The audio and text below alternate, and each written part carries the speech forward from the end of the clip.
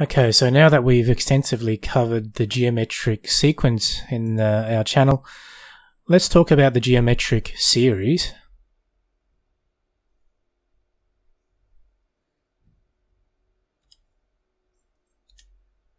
Okay, so a series is the summation of any infinite sequence.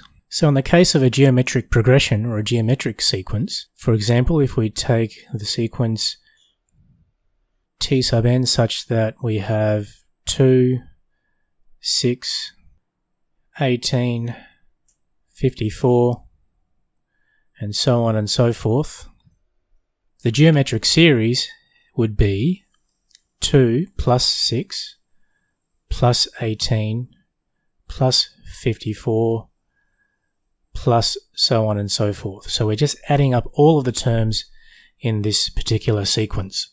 So in this particular example, we have the starting value, or the scale factor a equals 2, and the common ratio r equals 3. So for a more general geometric series where we express all the terms in terms of a and r, we know the first term is a, then the second term is ar, third term is ar squared, ar cubed, so on and so forth, ar to the n minus 1, and the sequence then continues. So in this case, the geometric series is a plus ar squared plus ar cubed plus ar to the fourth plus so on and so forth. Now, in my video introducing geometric sequences, which I'll link up in the top left-hand corner here, at the end of the video I listed a few properties of geometric sequences, and a couple of them are: if the absolute value of the common ratio is greater than 1, the sequence will display exponential growth.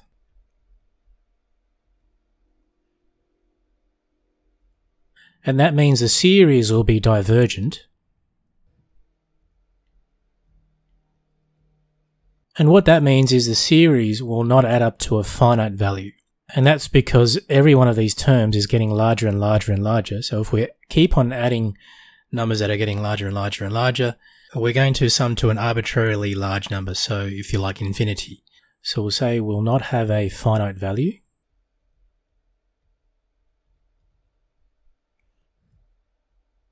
Now, conversely, if the common ratio, if the absolute value is less than 1, then the sequence displays exponential decay.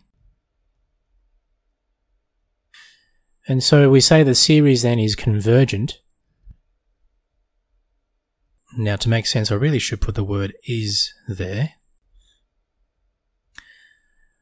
So before, where the numbers are getting larger and larger and larger, which means the sum is getting also larger and larger and larger. In the second case, where the absolute value of r is less than 1, the terms after the first term are actually getting smaller and smaller and smaller, which means as the numbers go on, they tend towards 0. So that means the series will actually have a finite value.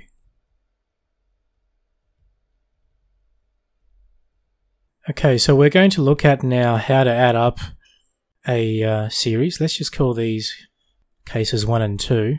Let's take our first example here.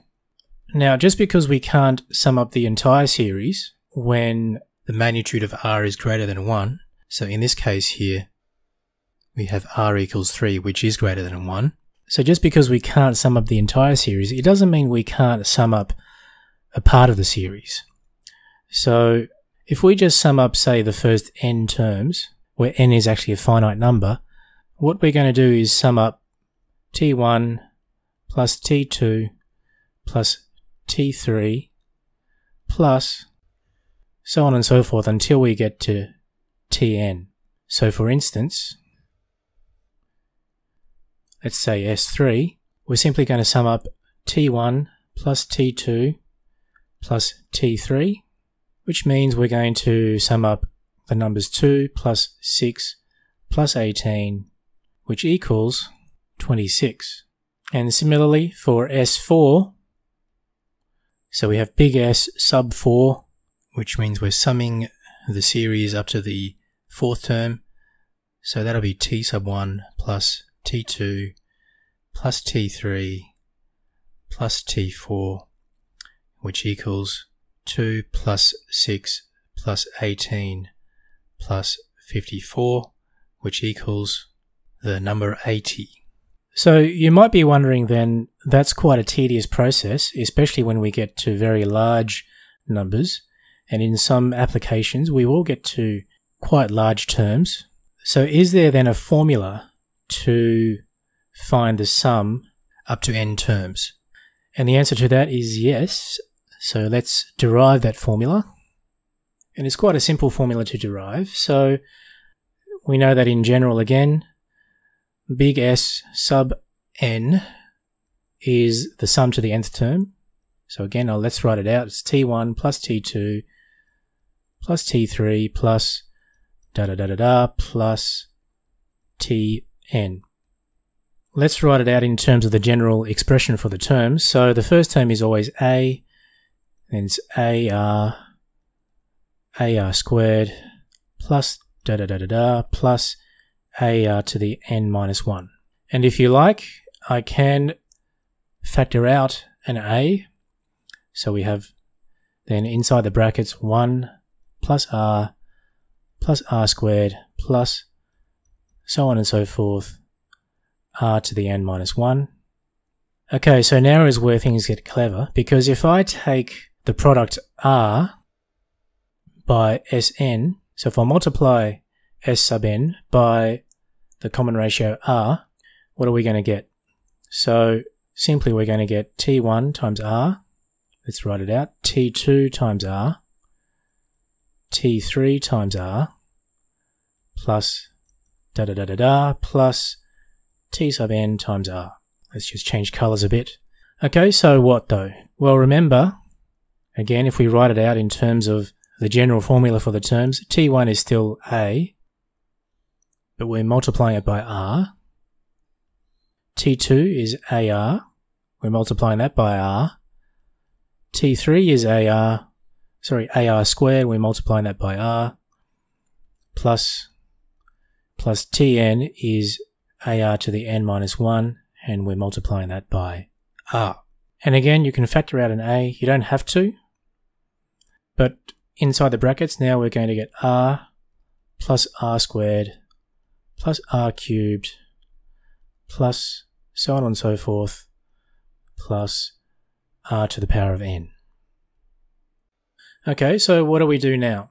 Okay, well first let's call this equation A, and let's call this one equation B. So let's take the difference between equation B and equation A. So we're going to have R by Sn minus Sn, which equals, now if I take these lines, it's going to be A outside of R plus R squared plus R cubed plus so on and so forth plus R to the power of n minus A outside of 1 plus R squared plus so on and so forth until R to the n minus 1. So if we factor out the A, we have in a big set of brackets R plus R squared plus R cubed plus plus R to the power of n minus 1 minus R cubed, R squared minus minus R to the n minus 1. Okay, so that's taking the negative into this set of brackets here. So now we can go through and eliminate terms, because R cancels out with negative R squared cancels out with negative R squared. This here should be an R cubed, and R cubed is going to cancel out with the R cubed, which is not written here, but what you can see is eventually all of these terms will be eliminated until we simplify this to A outside of R to the power of n minus 1. Okay, so these are the only two terms that will not be eliminated as part of this subtraction process. So what we can do now then is to rearrange. Let's take out an Sn, factor out an Sn. So on the left hand side we have Sn outside of r minus 1. And on the right hand side that's equal to a outside of r to the power of n minus 1.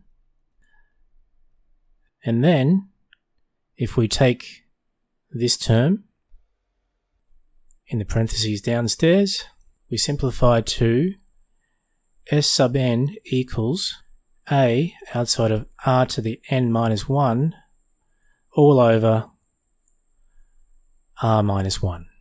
Okay, so what we have derived is just one version of the formula to find the sum of a geometric series to the nth term. Now you may have also seen it written like this: Sn equals a outside of 1 minus r to the power of n over 1 minus r. And that's done just by factoring out a negative 1 on the top and bottom and then cancelling the negative 1. So that's valid as well. And in fact, this is the version we're going to use to derive the sum to infinity, the actual sum of a geometric sequence.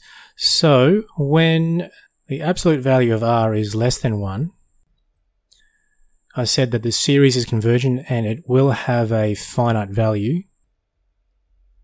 So the sum to infinity, or the sum of the series, will be finite. So how do we find that value then? Well, let's work it out. So let's actually sub the value of infinity, even though we can't, but let's say that we can. We're basically putting in an infinitely, or a really, really large number into the formula here. So we've got a outside of 1 minus r to the power of a really, really large number, minus, over 1 minus r. So if we take the limit as n approaches infinity of r to the power of n, remember how I said that if r is less than 1, powers of r are getting smaller and smaller and smaller as n gets larger and larger and larger. So eventually this number will go to 0 when we have a sufficiently large number. It'll be approaching 0 as n gets larger and larger and larger. So just to illustrate, let's take r is equal to half. We know that then r squared equals 0.25. R cubed is 0.125. R to the power of 4 is 0.0625. So as you can see, the numbers are diminishing quite quickly, and they'll just get smaller and smaller as we go larger and larger in terms of index. So effectively, r to the power of infinity is equal to 0, which means the sum of a geometric sequence, or the geometric series, with the absolute value of r less than 1 is equal to a divided by 1 minus r. Okay, so we're going to be doing some practice exercises with each of these formulas that we derived in the next upcoming videos. That'll do it for this video. If you have found it helpful, please like it, share it on social media, and make this channel famous. Subscribe for more videos that may help you with your studies. If you have any questions, use the comment section below, and I'll do my best to answer any question that you may have. For now, best of luck with your math studies, and I'll see you on the next video.